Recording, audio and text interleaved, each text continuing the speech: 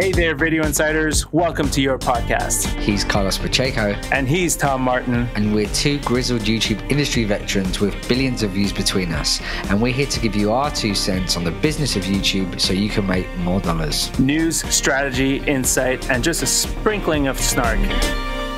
What's the word on the street, Tom? All good this week, Carlos. Very happy here to be speaking to you. It's been a bit of a crazy week. Lots and lots going on here in the new and improved home office. I've finally put up my cork pinboard and my whiteboard. They've got nothing on them of any use, but at least I have them, and I've got a bookshelf up. I've always wanted to put a bookshelf up with all my my business books, so I look smart. If anyone should come to this tiny office, but I have done some actual work as well. I haven't just been doing that, but that has been the most exciting thing. Yeah, it sounds like the perfect YouTuber setup, staging area. It is good if I had double the depth, so I could actually get a camera that could fit that all in onto a camera. But no. Well, luckily for me, I don't really make videos anymore. Yeah. And maybe something we'll probably speak about a little bit more in another episode. But yeah, I'm kind of off of that train. I did enjoy it, making videos and kind of doing like how-to kind of YouTube stuff. But you probably remember you were one of the few people that actually watched. But when I finally left the corporate world, I made 31 videos in my first 31 days. And geez, was that a mistake? That was such a waste of time. Lots of lessons learned. The main one being don't make 31 videos in 31 days. Yeah, I mean, one of the things that, first off, I don't consider it a mistake. You learned a lesson. Right. I did. I gave my try in terms of doing videos. And again, we might have a podcast dedicated to this. Why these guys are so YouTube veterans or blah, blah, blah. And, they don't have their own YouTube channels. But at the same time, like, yes, I did try to vlog a couple of times and I do experiment here and there, but I have absolutely no patience for editing. So yeah, you were my hero when you were doing that. And I was like, I cannot do this. What's the word on the streets of Toronto? The word on the streets of Toronto is that they're wet, soggy, frozen, depending on the day, right? Every day is different. So, this week is adjusting, like we have staff in our office. So we've had a pretty mild winter and people were coming in with their shoes and not having any issues. And all of a sudden we got this dumping of snow over the weekend. And then people are all coming in. I know it's trivial stuff, but it's like, you don't think about this stuff. I mean, I've never managed an office before. And it's like, within hours, our office was a complete mess. So we had to set rules, and I'm like, I'm becoming corporate. You're the office dad. You're the den mother. Exactly. So that's there's nothing other than that news-wise for me. It's just, dealing with some clients. I had an awesome client over the weekend that we started his YouTube from scratch. And when we start corporate YouTube channels, we obviously have some budget set aside for boosting because it's corporate. At the end of the day, like you still need to sort of boost it. Yeah. But he's grown so well and he's jumped into this scene to a point where like he released a video on the weekend and it got like 1,000 views in a day organically. And he's like ecstatic, right? He's actually told me, it's like, I don't want to boost anymore. I just want it, the organic to sort of do its thing. And the engagement level is going through the roof and the client's super happy and, wants to do more and all that sort of stuff. So it's pretty amazing to see that happen in real time. And I'm hoping to turn him into like a serious channel. I mean, he's about to hit 5,000 subscribers, which, when you think of a corporate, very dry subject channel, I think it's pretty great. And, they're not there to make money from the videos. They're there to bring clients in and get people to talk to them to become their clients. And it's working for them. So to me, that was like this little win that I had over the weekend that felt really great. Yeah, and I think that's a great point because, both me and you have worked on channels where if we released a video that got 1,000 views in its first few days, that would be considered an absolute train wreck. Yeah. But it all depends on the niche. And, if you're making money from AdSense, then that's no good. But if you're bringing in leads to a high level, I don't know the niche, but, a high level services business, for an example, you can potentially make tens of $1,000s from one lead. So exactly. yeah, that's really interesting. We're going to be talking about something that is very kind of industry specific this week, and we're going to be talking about MCNs, which is a bit of a poison word in the industry to a certain extent. But before we dive into that topic, can you please tell our loving audience about our amazing sponsor this week? We are supported and sponsored by our friends at TubeBuddy.com. TubeBuddy is a powerful YouTube management tool that helps you save time and optimize your channel. And if you visit our unique link at www.videoinsiders.fm/TubeBuddy, you'll be able to sign up multiple channels at once, which is great if you're running some kind of small network. And you'll also be able to get our unique discount, which is exclusive just for you video insiders.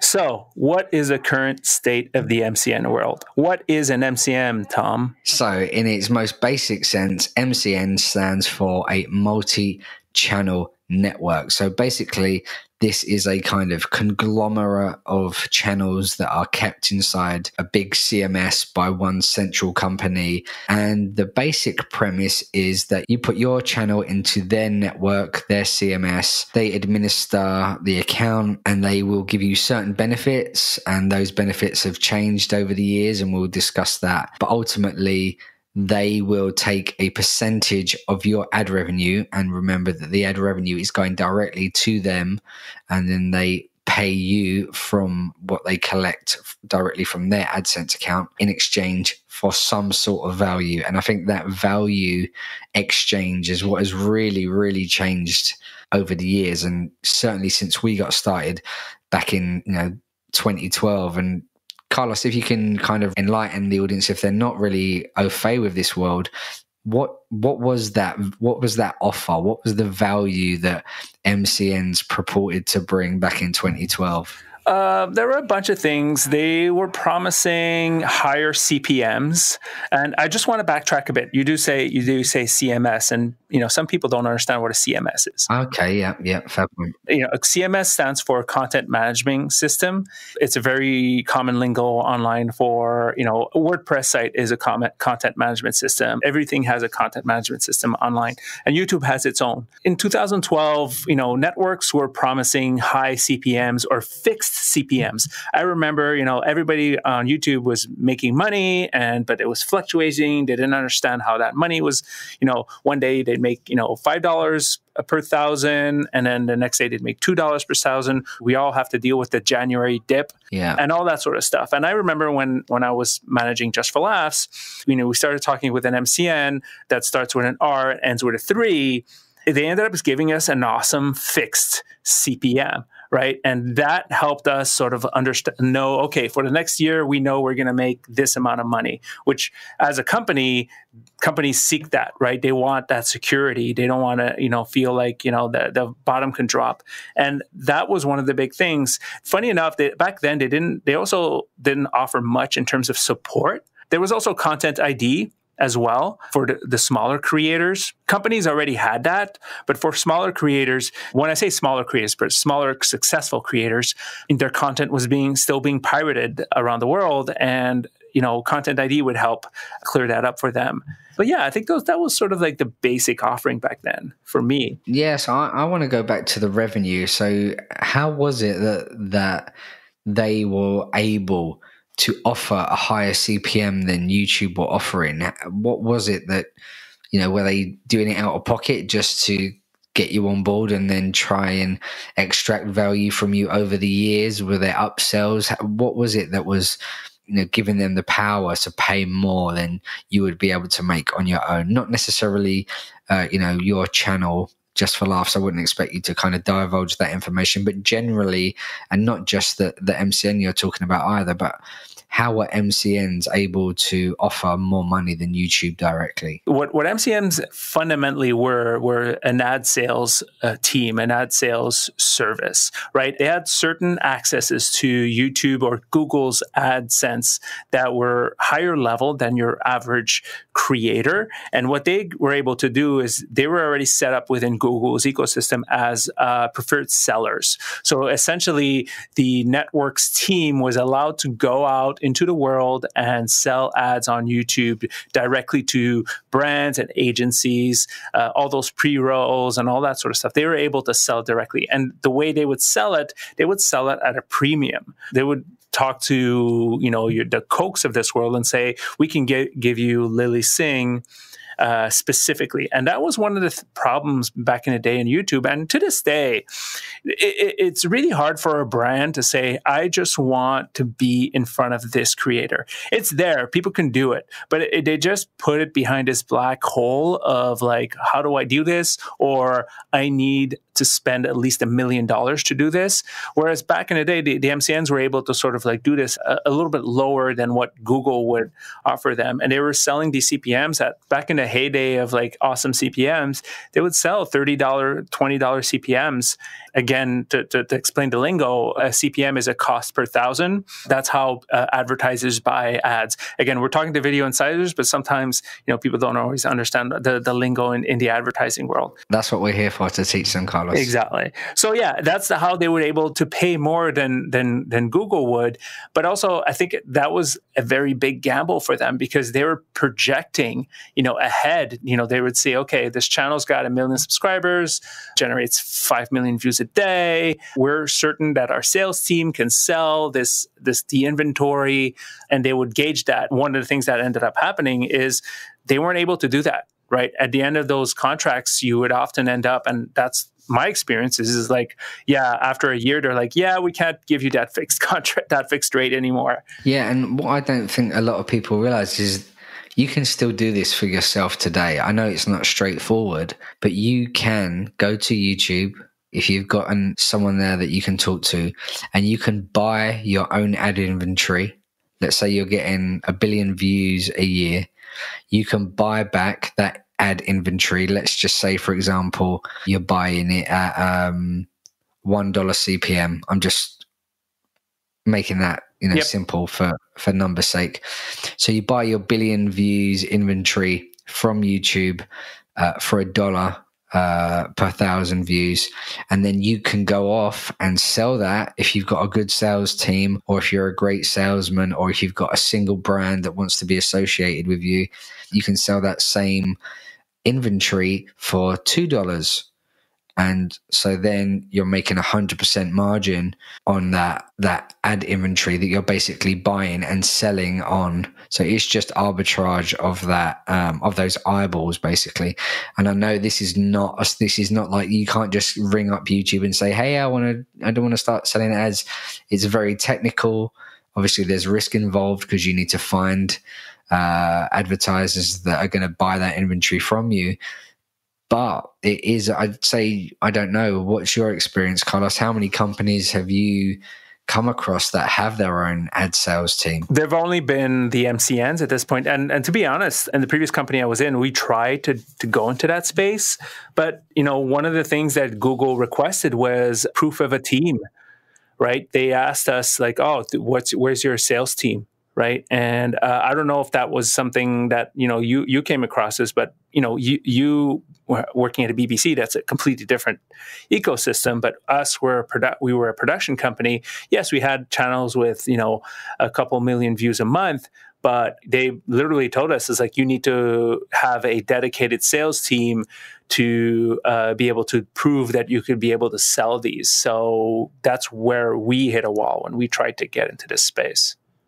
Yeah, I've worked for a couple of companies that did have their own sales team, but they found the process very difficult, very technical, in terms of like the ad platforms and stuff, very hard to project what inventory you've got available, that kind of stuff. So it never worked out to be hugely profitable. So, I think, there's a big onus, or a big bonus even for to just sit back and let YouTube do the hard work when it comes to selling that inventory, and I think they are getting better at it, but it's not easy, obviously. Yeah. So we've talked about increased CPMs, and I think that was always the big carrot that they dangled in front of creators. We will help you to monetize much better. We'll get you better ad rates and stuff. You also mentioned Content ID. That was a very good play. And I think that's still a play that is being used today, because despite the increase of introduction of new tools for copyright protection, I still think if you don't have CMS or access to CMS, it's really hard to protect your interests on YouTube. Can you remember some of the other features that were kind of really kind of low touch but really easy for MCNs to offer that were being kind of bandied about in those early days? Low touch. Well, the one that I remember, I don't consider it low touch. It's more, they offered community, right? They offered, people to talk to, support you, right? I remember we went to LA, back in the day, and we paid a visit. This is back in the day when, all the MCNs would woo you, right? They would like call you up and like, come visit us, blah, blah, blah, right? And, we paid a visit to Full Screen. We paid a visit to Maker Studios, and like Maker Studios was amazing. There was a huge place and tons of stuff happening, and you felt like you were like, wow, like there's a lot of stuff happening over here.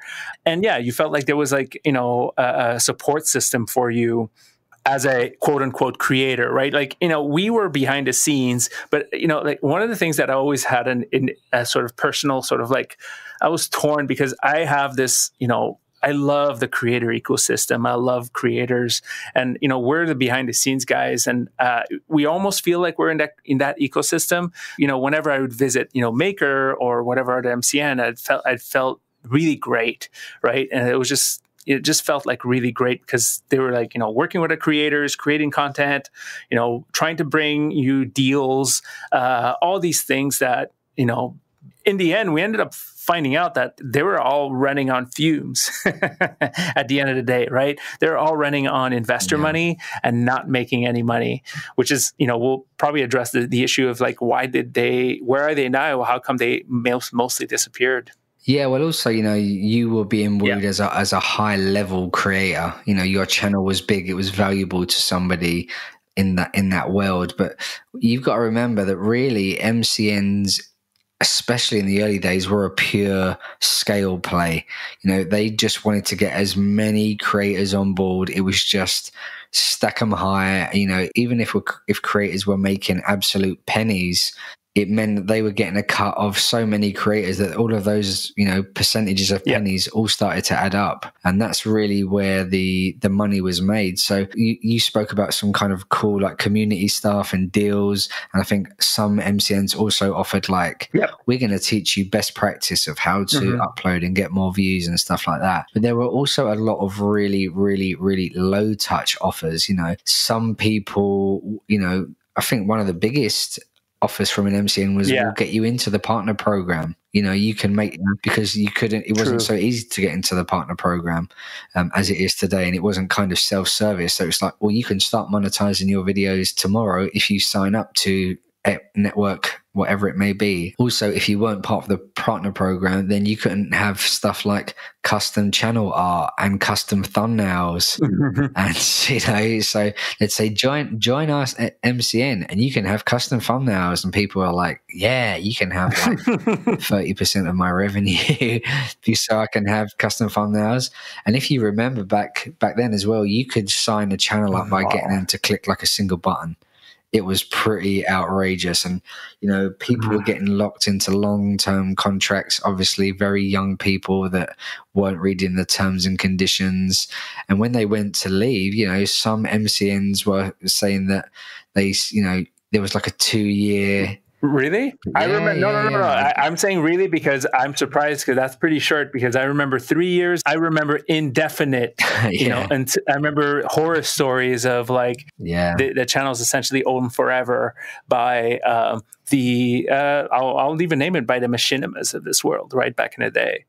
Right. So I remember that stuff. And then also, like, if you ran a large channel when there used to be like a proper message inbox system, it would just be full of people saying, join this network. We think you can join this network. Click this one button and you'll be part of it. And then what you'd see is they would have like affiliate programs. So there'd be like sub networks, networks and sub networks, and it would just be like a big pyramid scheme of these networks just trying to roll up as many creators as possible, because it was all about just, if we can get 1 million creators and they're all making $1 each, we get a percentage of that. But then there's a couple of things that I think really happened and really kind of were the catalyst for the kind of slow demise of the MCN as we know it.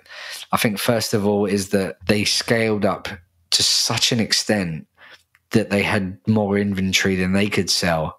They started suffering from the same problems that YouTube had, is that there wasn't enough demand for what they had in supply. So they could no longer offer good CPMs to their partners because they couldn't sell the inventory because they just had too much. And then the second was that YouTube started to say, well, basically, you need to take more responsibility for those channels that are in your networks. So if your channels are getting copyright strikes and they're using music and they're using clips from movies and stuff, that's your responsibility. So all of a sudden, overnight, these networks that had, been signing up channels that they'd never even heard of because they were just getting them to click on a link somewhere, all of a sudden their CMSs were getting just absolutely carpet bombed with copyright strikes left, right and center. And they were being threatened that they would be losing any kind of CMS they might have. So all of a sudden they started putting them into like sub CMSs and kicking channels out left, right and center.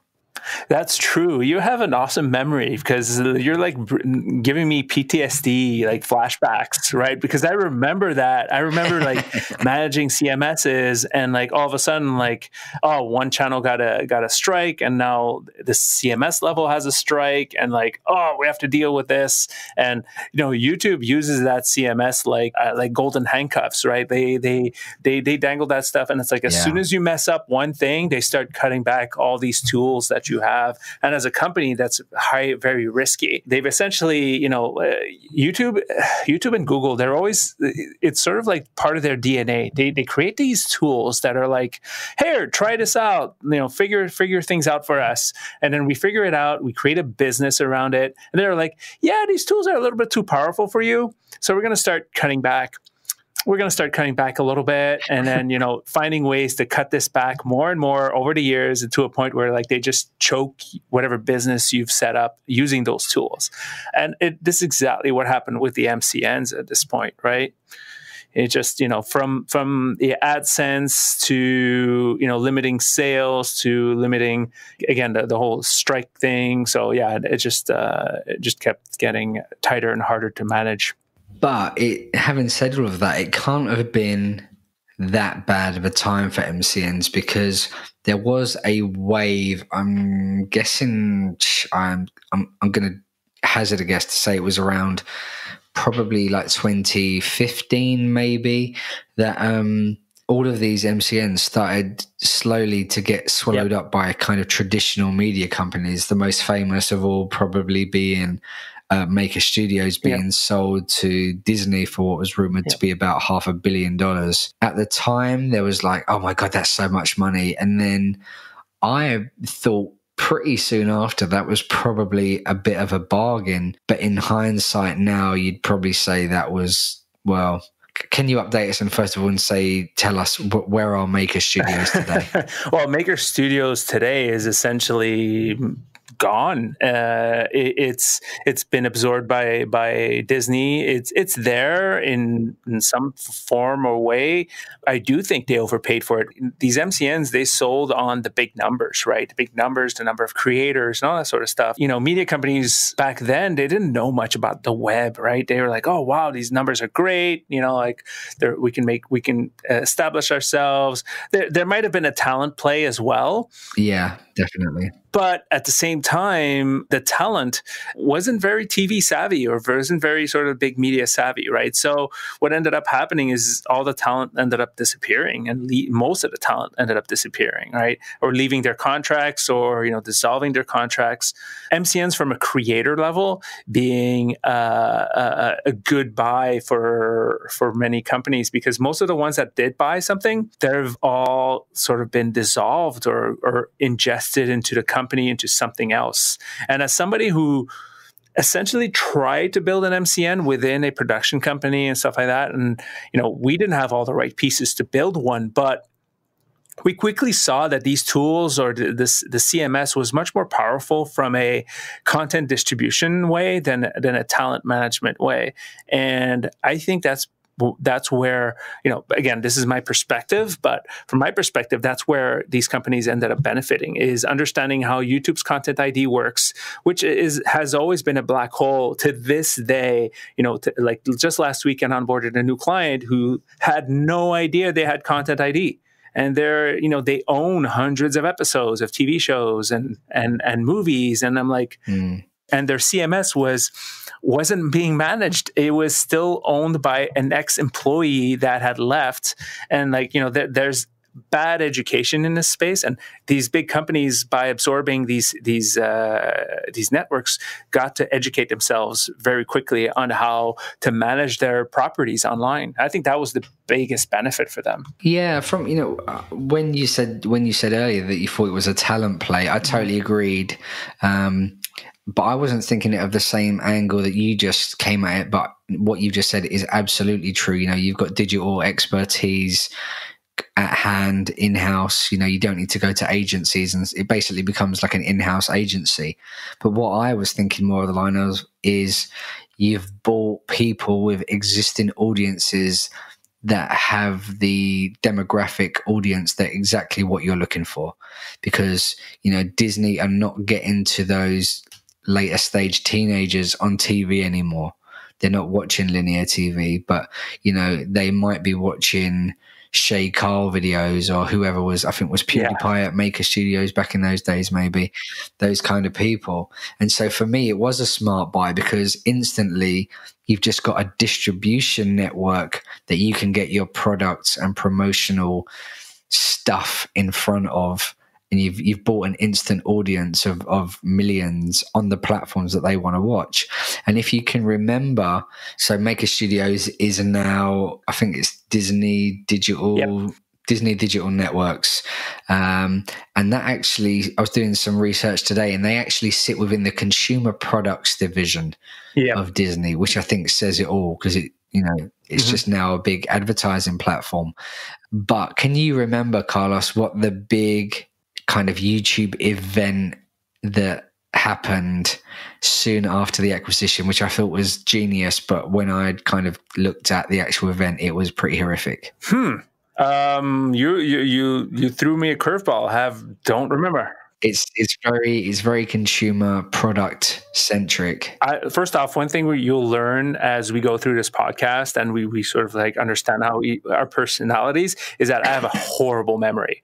So, so tell me, I'm waiting. They did I don't know how, an all-day Star Wars product day, where they got all of Maker's top talent into a studio and released and kind of unveiled the brand new Star Wars merch piece by piece. There was like cosplay and toys and all of that good stuff on a YouTube live stream. And I thought, this is it. They've nailed the formula. They've got big YouTube stars just hawking merch. They're not trying to hide it. This is genius. But obviously that didn't work. And it got pretty widely derided as just being so over commercial and not in the spirit of the creator, which is, I think, a massive problem with the kind of influencer marketing space in general, which is obviously a massive problem. It all went kind of downhill for Maker as it was. And then I think they went from something like 50,000 Maker creators down to like 1,000. They just cut people left, right, and center. And I think one of the problems and one of the reasons that these MCNs get acquired and then kind of dissolved is really apparent with what's happening at Machinima, and that's been all over the trade press. This week that we go to, that we record this podcast, Carlos. So can you kind of update the listeners on what happened first of all with the kind of notorious email that got sent around, and then what happened on YouTube this week with their channel. I missed that part about the notorious email. Well, yes, it's the email that they sent around basically saying, "Oh, hi, Machinima creators, you're now full screen creators." Oh, okay. Well, yeah, that's sort of like par for the course in this space. But yeah, essentially all videos from the Machinima channel went down over the weekend with not much of a warning. And that wasn't like YouTube taking them down. Machinima took them down. They just basically nuked their entire channel, which had how many million views and subscribers? Views, I don't remember, but I know it had something like 18 million. It's one of the things that like really surprises me. Oh, sorry, 12 million subscribers. One of the things that always surprises me, because to me, this is a content play, right? It's like you Otter Media, which owns Full Screen, just basically bought these channels that are, have been running on fumes for, many years, probably wants to use that content to be redistributed, or I have no idea. At this point, it feels very weird that they took it all down, because maybe they had creator content out there that didn't have the full rights for, right? And now that they've been bought by a big media company, which I feel like Machinima was owned by another company before that as well, because I feel like Machinima has been bought a few times. Machinima was Warner Brothers, wasn't it? Something like that, maybe. But yeah, I mean, at the end of the day, it just goes to show like that, when creators sign up to a network like that, you sort of like lose control, right? And one of the things that I feel that, has really hurt this scene is that, the misunderstanding of what a creator, has done, or the work they've done, right? And they feel like they've done it all themselves, right? They've built their audience themselves. And when you sign with a network, and a network, decides to move the cheese and move things around, that totally affect your world, that turns creators off. It would turn me off. I don't want to pay a company that all of a sudden is owned by another company, and that other company has a different vision or doesn't have the same philosophy as what I want, the reason why I signed up for Machinima and all that sort of stuff. So it's a weird move. I find it weird because it's just like, I personally think that the subscriber number is a complete vanity number. So, the value is not really in the channel. The value is in the content for, networks, right? Well, for me, I just think it's a total kind of, it reeks of just corporate behavior. So they've kind of put two brands together that have got no kind of crossover, but it works. They just put them into the same entity, and they've not really considered the identity or the feelings of those creators. It just what works for corporate is going to happen. And then secondly, by taking the content down, again, it's a super corporate move. It's like, we can't 100% vouch for all this gaming content that's on here, so we're going to totally de-risk it, and we're just going to delete it all. Yeah, it's a very lawyery move to do. Yeah, exactly. And that's the difference between a kind of agile startup that's kind of on the edge, making stuff up as they go. When Machinima started, this industry just didn't exist. So they were one of the first, went by the seat of their pants and did what worked. Yeah. So a lot of the content that they made early on was probably, parodies and using other people's content, mashups and whatnot. But a corporate entity, they need compliance, and they need rights, sign off, and all that kind of stuff. So that's kind of typical corporate behavior, which you can't blame them for, because they've got shareholders and they need to tick all the boxes, and health and safety and all that kind of stuff.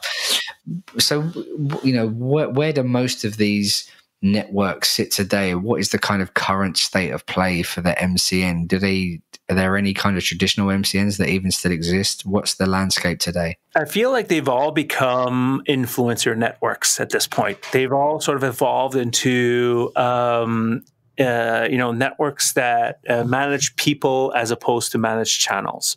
And I think even recently, Studio 71 just launched a new division that the name escapes me, that is primarily focused on talent management. And to me, it's sort of like this. It's always been talent management. Since the beginning, it's always been talent management. It's just that we were focused on the networks and the channels. And it's almost like old school Hollywood talent managers couldn't understand the digital space, and for some reason or another did not believe in digital talent, did not believe in digital fame. So these networks became the talent managers that the digital stars need. That's, essentially where they are at this point. Like, they've all become super niche. You get mom specific MCNs, but they're all very small, because I think at the end of the day, the way YouTube has neutered everybody's ability to manage channels keeps it so that they can't grow too big, because it just becomes unmanageable and unprofitable, especially from a YouTube channel perspective. So the only ones that can really grow are the ones that sign talent on a talent basis, right? He's an influencer, he has Instagram, he's got Twitter, he's got Facebook, blah blah blah. They create these packages for brands and whoever wants to work with them. That's where I think it's all at this point. The networks aren't really there. There's still a few out there. It's funny when you were saying about the messages that we used to get and the PMs that we used to get on YouTube. Like, you gave me again PTSD. I realized that I haven't gotten a PM like that in like 6 months. I was still getting them last year. Yeah, people are still getting them all the time. So I'm in a lot of kind of Facebook groups for creators, and almost on a weekly basis, someone will say, "Has anyone ever heard of this network?" They've just messaged me on. Actually, it seems to be they're getting hold of email addresses now and doing it rather than through the YouTube platform. But you can easily find someone's email address from the YouTube channel, and they're saying they've offered me this and said they can help me grow my channel, and they're going to give me epidemic sound and blah blah blah blah blah and blah blah blah blah. Like, has anyone ever used them before? And then just the community comes in and says, you don't need a network, and it's the same cycle. And I think that type of kind of generic network is on the way out, if they're not already totally dead. I think there's still a few kind of picking up the scraps. But in terms of the future, I think you've hit the nail on the head, and I think it's going to be, if they exist at all, it will be just pure niches. So like you say, it might be like mummy bloggers, or it might be people that are in the automotive space, or it might be people that are in Indonesia, for example, because the monetization there might not be so great because YouTube don't really have maybe like a sales team in Indonesia. But if all the big channels in Indonesia club together and can get a local sales team, then maybe that kind of AdSense arbitrage play will still work. Again, that's only got a limited amount of time, so I'm not sure how long that will last, but I don't think they're going to totally go away. I still think Content ID is a big selling point for a lot of people. I know there's like copyright match tools and stuff like that, but on a bigger scale, that may not be up to snuff. But then, there are now dedicated Content ID companies that negate the need to have a MCN style contract. I've got really good friends that have set up a company called Superbam. Ryan over there, super smart guy. Got a fantastic company, a fantastic business model where they help to protect or monetize people's UGC, and they don't require any kind of channel roll up or anything like that. So I think MCNs have probably got, maybe 3, 4, 5 years, especially in further reaches of the world, but I don't think they've got long left in the kind of traditional sense. Yeah, I think sort of the way you said that there's still like a growing scene when it comes to networks outside of the North America, right? I actually helped set up this huge, what's turned into like a huge network in Bangladesh. And, it was basically somebody who created a channel, and they were owned rights, and I set them up with their own CMS. And next thing you know, he's the number one MCN in the market, and he's signing up creators left and right. But at the same time, I know for the fact that YouTube has shut down most CMS's ability to invite channels. So that's where, it sort of forces these companies to become more like agents than anything else. The AdSense, ad inventory part of the situation has become much harder to manage unless you're grandfathered in, or your name is BBC, or you have like a huge amount of, or you're well known as a distribution company, right? It's not a bright future for that type of network at this point. Well, Carlos, thank you. That was a great trip down horrific memory lane. All of those lovely affiliate sub-network invitations I was getting that were so personalized, and they definitely weren't copy and pasted. Please don't tell me they were copy and pasted. They definitely weren't copy and pasted. I love that one. You know what? Part of me misses those days. I miss those days because it felt like the Wild West, and it was like every day was like, oh, wow.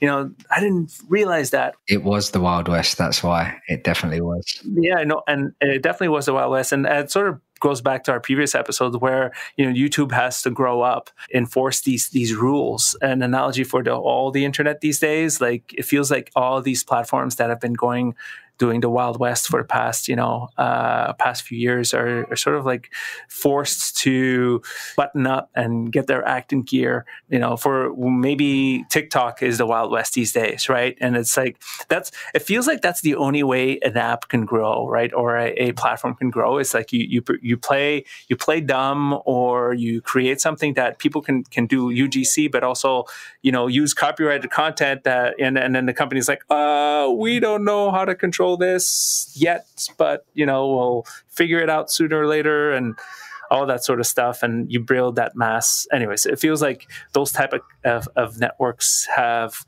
become limited. TikTok feels like literally the last of those type of networks that can do that. But obviously, I think they already have a music deal, so which is why they're able to get away with it. But I'm just rambling at this point. But it's yeah, so please tune in next week, guys, to hear the premiere of our new show, which is two old grizzled YouTube veterans react to TikTok. It's so funny because I was talking to employees who are like in their 20s and stuff, and they're like, yeah, I don't touch TikTok. It makes me feel old.